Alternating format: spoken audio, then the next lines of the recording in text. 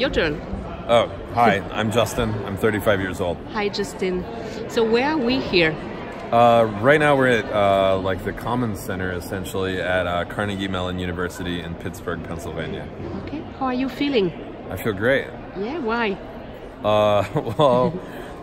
They've asked me to come here as myself, celebrity chef Justin Warner, and you know, when you're on flyers and like they even have my face on a napkin dispenser, you know, it's hard not to feel good about yourself. And I also just spent the past hour or so just making people happy, giving them free stuff, giving them free samples of me.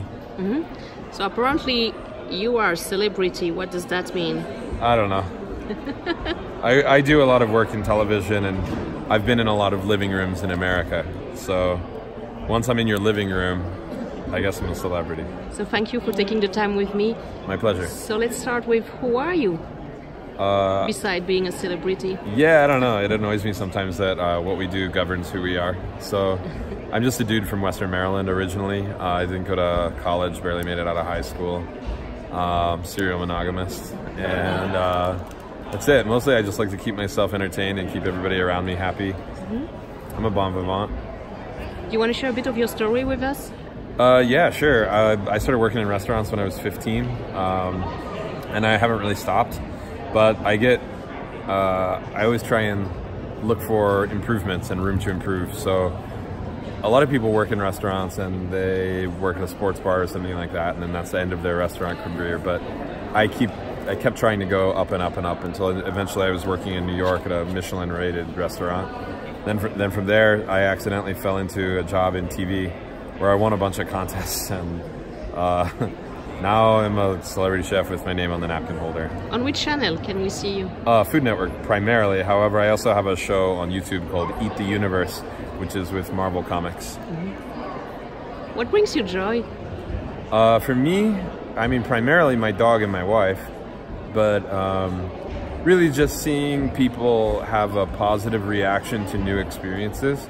For example, I made wasabi marshmallows over there, and when people are like hesitant, then they try it and they get it, and then they're like, wow, that was great. You know, like imagine if everything that you thought was going to sting actually felt good. That would be great. You know, like seeing that, that's what gives me joy. That and like just being content with my own self. Like sometimes I wake up in the morning and like just like got my wife, got my dog. The fan is running. I don't know why, but the fan brings me joy. You know, it's a pretty simple luxury, but it's luxurious nonetheless. And I'm just like, damn, this is great. Where do you live? South Dakota. I live in South Dakota. It's very cold there right now, but it makes the summers even better, you know? What is your biggest fear, Justin? That's a good question, because I kind of pride myself in not really having a lot of fears. I think you can start by not being afraid of your food, the thing that nourishes you. Mm-hmm. But I don't know. I would really hate to lose my wife. Like I love my wife more than anything, and she's like an incredible source of energy for me.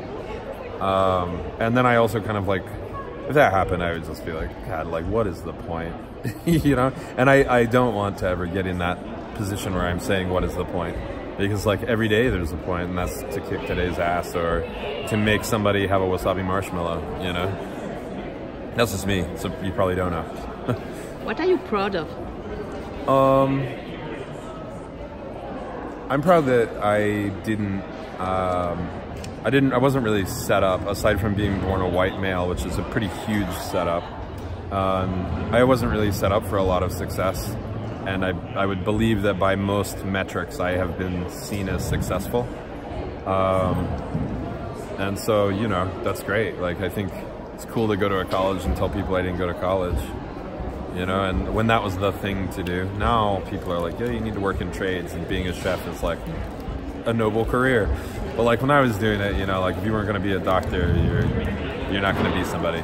And so I'm just pleased that I'm able to have an opinion and be respected, you know, and for whatever it is that I believe in. That's cool. I don't know. What is success for you? For me, man, it's just getting through the day and being able to have a beer afterwards. That's it, honest to God, you know, like simple luxury. If you can treat yourself well once a day, that to me is success. You know, think how many people can't like buy themselves a cup of coffee, but look around, every single person in those places treating themselves well. But then maybe it's also the mindset of, when you have that cup of coffee, am I treating myself well? Or am I, when I have that beer, is this a reward for what I've done? Or simply like I deserve it, you know? Are you in tune with your emotions? I try to be. I cry, I think, a lot more than the average man. When was the last time you cried? The other day, I was feeling overwhelmed. And I was like traveling too much. And my wife said something that annoyed me and that I was probably overly sensitive to, because I was hungry and tired and I had been traveling too much. And so then when I realized that I like wasn't mad, that I had like kind of like, you know, dug this damn hole myself. You know, what do you do when you're at the bottom of the hole? You cry. You know, it's a very human reaction, at least I think so. I might have also teared up watching The Mandalorian the other day on Star Wars, or on Disney. So I suppose that you are American? Yeah, I was born in America, yeah. What does it mean to be American? You know, that's obviously a huge question, but I don't know, man. I think it's mostly a state of mind. So I do work for Marvel Comics, and I had this weird epiphany the other day that, you know, if I ran down the street with an American flag, dressed like an American flag, people would assume that I was Republican. And like, why? Like, Captain America is not partisan at all. Like, Captain America represents what makes America America, and he doesn't believe in like political parties. He simply believes in this idea of this experiment that keeps going on. And so, I don't know, to me, to be an American means to be willing to participate in the experiment, and understanding that there may be no results to said experiment. Do you plan to vote in 2020? Yeah, I will. I live in South Dakota. You know, when I lived in New York and I was just like kind of swallowed up in a sea of blue, it was like not that big of a deal to me. I also am probably one of the last people to complain about the political process, but yeah, in South Dakota, I'm definitely going to vote. I also feel as though maybe you need to be like, I don't know. In the years where I didn't vote, it was simply because I wasn't informed.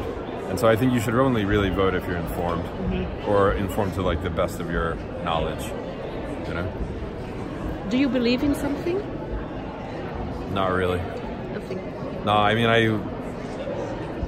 I believe that like when things happen in a nice way and I say the expression, well, that's no coincidence, that simply means that like you should take advantage of the situation.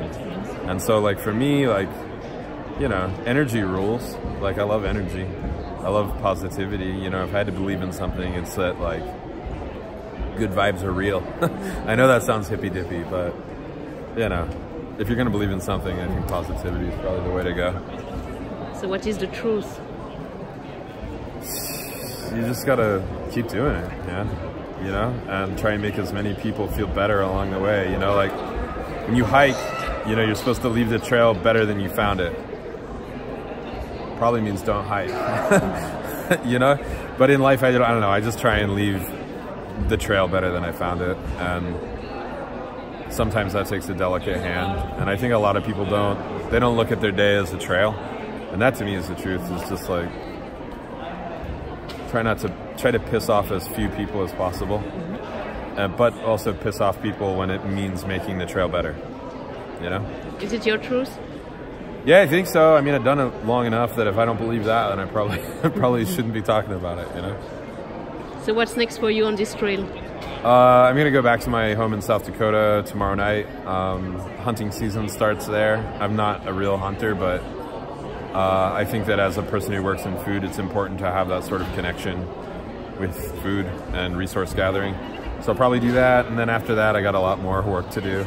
Got some cookbooks and stuff. Why did you accept to answer my questions? Because why not? I don't know. Like, if it's the truth, it should have no problem saying it, right? Like, I shouldn't need a publicist for like the words that come out of my mouth. I mean, I don't know. Do you accept I post this video on social media? Absolutely, yeah, no problem at all whatsoever. I live there. Absolutely. Thank you, Justin. Yeah, my pleasure. Nice to meet you.